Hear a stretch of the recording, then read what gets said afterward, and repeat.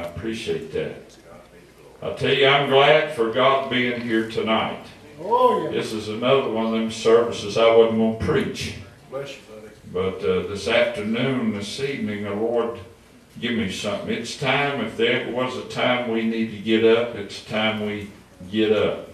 Oh, yeah. I preached a message, Chris, several years ago. It's time to wake the Master. And boy, he don't sleep, but I tell you, we need to wake him in our life. Yeah. Chris, God's been good to us. Yeah. I was a junior in high school. I remember it like it was yesterday. There was a lot of things I don't remember, but I remember this was the first time in my life that I knew that I shouldn't have been here any longer.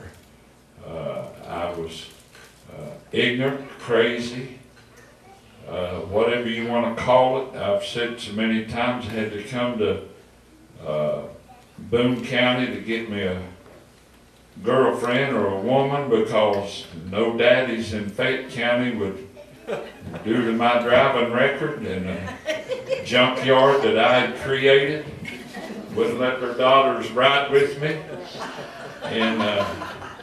But I never will forget.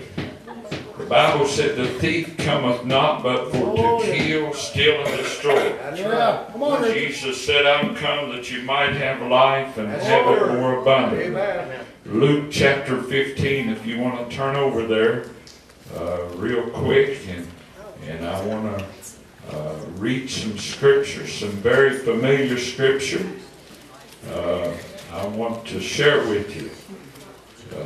I want to tell you it's important that we come when the Lord calls. Oh, yeah. Amen. The devil will put every sort of stumbling block before us. Yeah, you're right. How many can say amen to the fact that if the devil can't get you any other way, he'll put somebody. Listen, it's common knowledge. It's common. It's been there since the beginning, Chris. Yeah. We're to love everybody. Yeah. The Bible said we don't have to like everybody. You know what I mean? Yeah, you're right. But anyway, and that's kind of pushing it.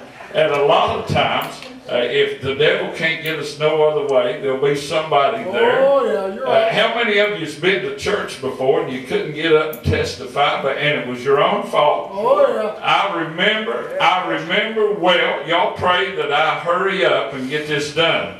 One of my first experiences as a preacher was, I never will forget, me and Brother Danny and some more of the young preachers down in Emmons was holding a revival, and it was going good, Chris. We was in our second or third week, had a lot of folks saved, and come down, and Rose Harless scheduled the singers for the revival.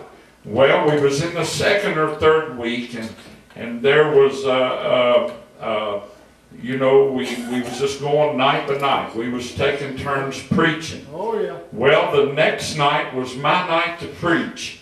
And I had a preacher to tell me one time he didn't like it when you had a good, lively devotional service because it was hard it's a tough act to follow.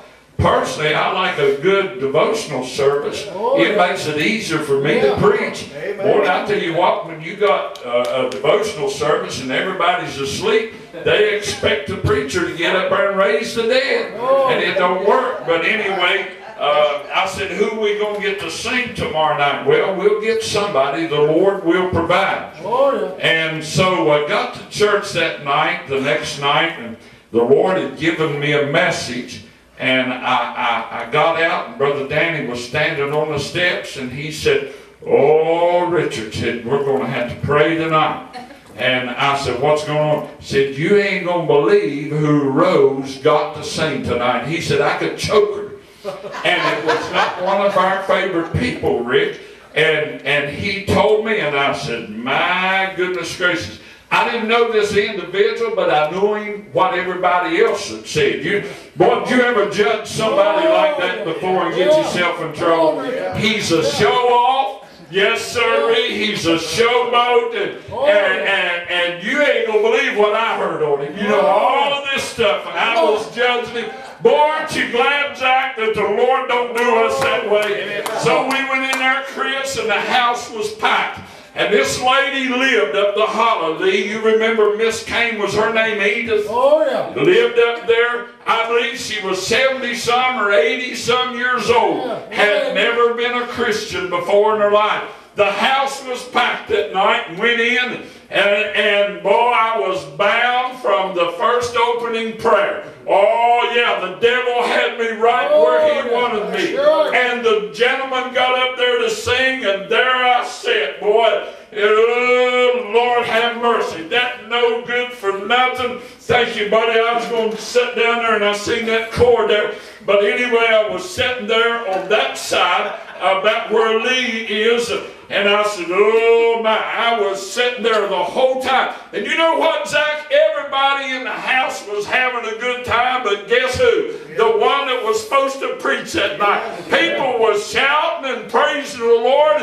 That singer was having a good time, and I was sitting there bound, boy, like the devil himself. And he said, I'm going to sing one more song.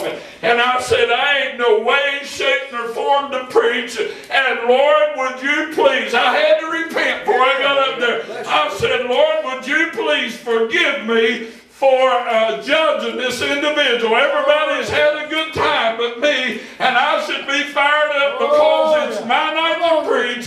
I get to spread the good news. And you know what? The Lord was merciful enough to forgive me, even though I'd sat there, and practically, if it had been left up to me, Chris, I'd have bound the whole service. You believe people can bind the service? Yes, sirree. You believe people's going to pay for binding services? Yes, sirree. Amen. I don't care who does what. Boys, we need to do, Chris, what the Lord wants us to do. Amen, preacher. Good preaching. Bless your heart, buddy. I appreciate that.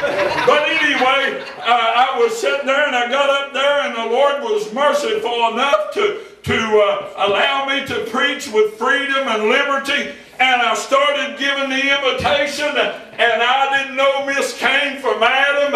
And you know what? When I give the invitation, she came to the altar and poured her heart out to God. The floor was wet where she had prayed.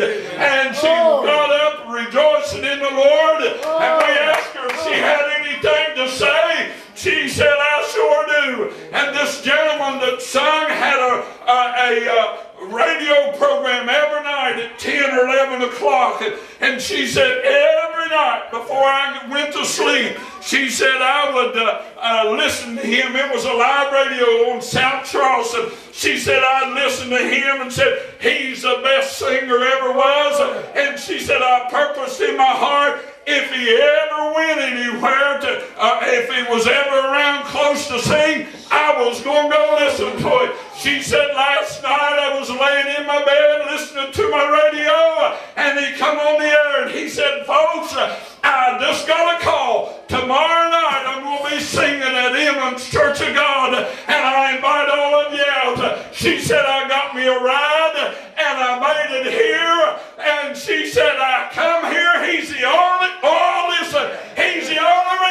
It wasn't about Richard Harold preaching. It wasn't because Danny Keener was a pastor, but she came to hear the man sing, and the Holy Ghost saved her life. Blessed be the Lord. Praise the Lord. God's been good to us. I get back to what I was getting ready to tell you. I remember well, Chris, the first time the enemy thought that he had my life taken out. Yes, sir, I remember it well. I was a junior in high school. I had a green, souped-up 67 Volkswagen. And boy, for a Volkswagen, it would fly. And we lived at Mount Olive.